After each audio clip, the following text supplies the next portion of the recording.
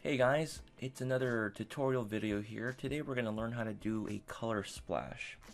So normally I tell you to drag and drop a photo onto Photoshop, but let's just do it normally by going to File, Open, and in your tutorial folder you should see a picture of this fruit or something similar. Go ahead and open that up. Now when we start here, I normally tell you to drag this down here onto a new layer, but this time what I want you to do is to double click on this little lock layer here and then click OK. It's going to create a new layer for us, and then you can right click on this new layer and select duplicate layer. Okay, so right click on this, duplicate layer, and then click OK. Now you have two different layers. Let's rename them. Remember, renaming is a good idea for us. It keeps everything very neat and organized. So let's double click on the layer. It's a little tricky. Make sure your finger pointer is on the letters and double click. And we're going to name the bottom one BW for black and white. And then we're going to name the top one, double click on that one, color. Next we're going to do is we're going to click the little eyeball on the color layer. Okay, that one right there, click on it. And then select the BW, the black and white layer.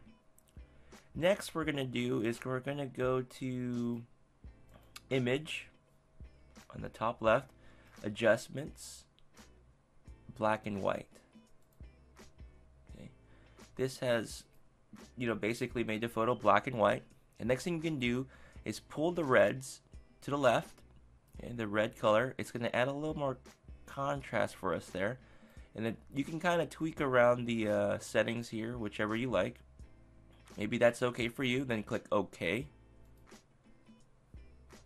Now the next thing we're going to do is we're going to unlock, or we're going to re-show the top layer. So let's click on the color layer, turn on the eyeball, and now we can see the top layer. Remember, Photoshop works in layers. The next thing is we're going to take the eraser tool.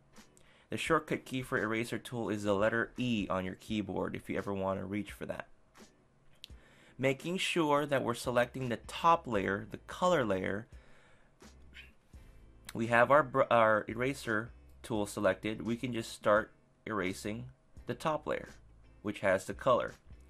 So as we're erasing the top color, the black and white layer below is appearing.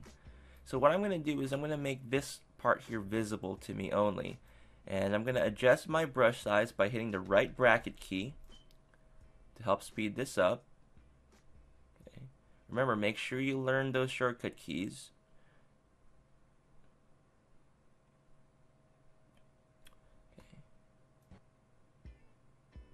And then I'm going to shrink with the left bracket key, and I'm going to zoom in. So I'm going to hold the letter Z and slide my mouse to the right, holding the click down and zooming in a bit to help me see, and then use the space bar and moving with the mouse.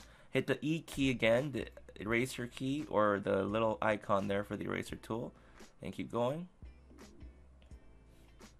If you notice that you accidentally did too much, you can click Control Z to undo, or you can click on your history, which should appear here, and go back a couple of clicks. And you can see when you were doing all the eraser features, you can select right here on your history.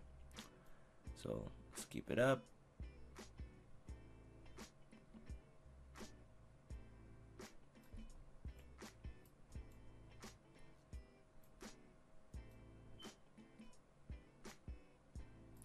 And you get the idea. You can keep going and making this a lot better and a lot neater, but that's the general idea. Let's zoom out, and there you go.